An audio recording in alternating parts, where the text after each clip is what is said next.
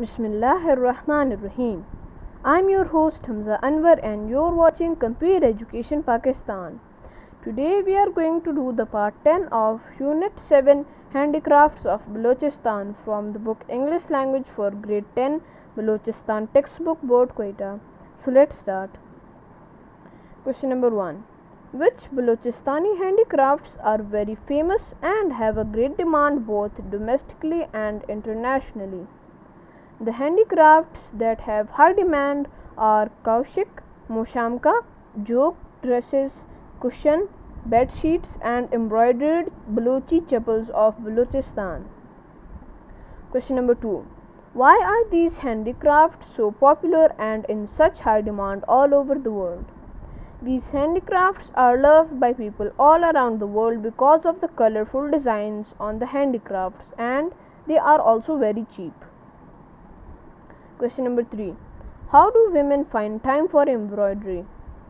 The women find time when they do all of their work, and in their spare time they tend to make handicrafts. How does embroidery and needlework help women? Embroidery and needlework help women as a second source of income. The handicrafts are sold to people after they are made. Question number 5.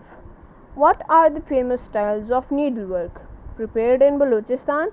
Name the items that are prepared using these styles of embroidery. The famous styles of needlework prepared in Balochistan are kowshik, which are embroidery on shawls and shirts. Moshamka, which is a needlework, has mirror work and it is done on shawls, cushions and bed sheets. Question number 6. Name the places where these works are produced. The works and its origins are kowshik. It is produced in Dera Bukti. Moshamka is produced in Kalat and Khuzdar.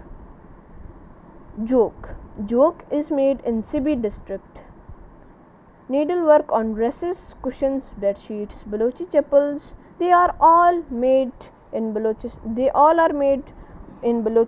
They are made in different places of Balochistan. Question number 7. Which style of embroidery involves a lesser amount of labor as well as lesser amount of thread? Needlework involves less labor and thread. Question number 8. How have Afghan women contributed to the embroidery of Balochistan? The Afghan women have also contributed by bringing some techniques and ideas from Afghanistan to our country. Question number 9. Where does crude marble come from and what is it used for? Crude marbles come from the Chagai district and is used in making ashtrays, decoration, table sets and bathtubs. Question number 10. What is the importance of Balochi silver ornaments? They show the skill and artistry of craftsmen. The whole process of making it is used without the help of machines. So that's it for today's lesson. Subscribe to our channel Computer Education Pakistan. Like this video if you learned something new, and also like our Facebook page Computer Education Pakistan.